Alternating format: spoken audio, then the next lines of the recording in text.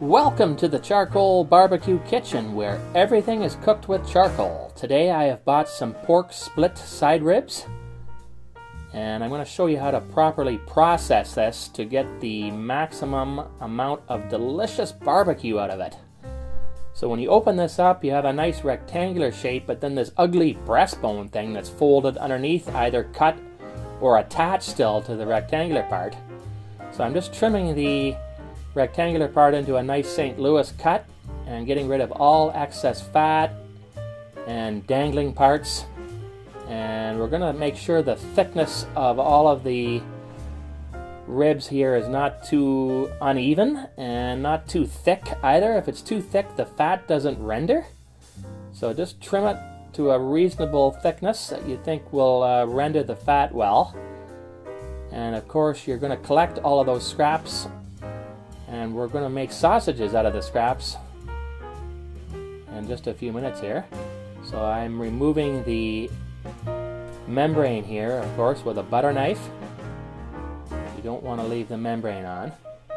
Now I'm going to process this piece of cartilage that you really can't barbecue or smoke the best because it's just not the right shape. And I tried to barbecue this before, but it's just a mess.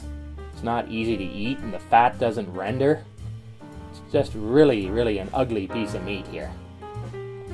You could put it in a crock pot, but I think even with that, there's a lot of fat when you slow cook ribs in a crock pot, so I really don't like crock potting ribs. This takes a lot of energy, a lot of time, but it's really enjoyable because you know that you're going to get some beautiful pork meat that you can grind up. And because I have a grinder, I know how to make this into delicious ground pork. So you can see this piece of cartilage is just really ornery and hard to clean up, but I've done my best here to scrape all the meat I can off of that.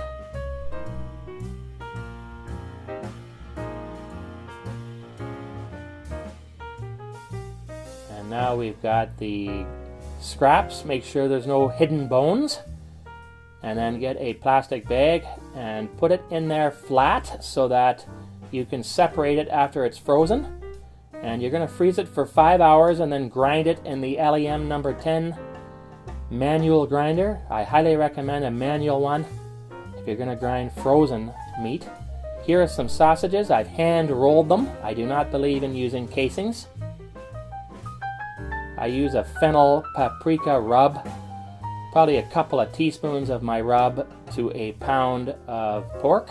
I'm cooking a few sausages here with my homemade charcoal. These are kind of a mild Italian sausage with a fennel, paprika, garlic, salt, pepper, and cayenne rub.